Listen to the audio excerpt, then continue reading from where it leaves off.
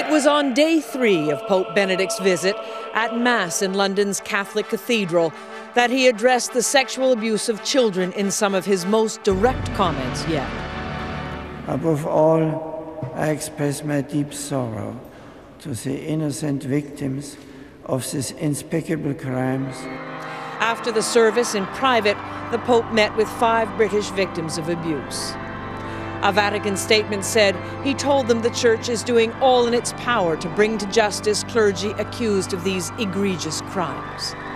But critics simply don't believe it. The Pope has made many apologies, but he always apologizes for other people and their failings, never for his own. He knew about child sex abuse for years and years and years, and in 99% of cases, he failed to bring the perpetrators to justice. And among the roughly 10,000 protesters who marched through central London were also dissenting Catholics who believe the Pope is stubbornly out of touch with modern society. Still, as this visit draws to an end, there have been fewer protesters than pilgrims. Tonight, London's Hyde Park filled with the faithful who gathered for a prayer vigil and spiritual guidance from the man they believe is God's representative on earth.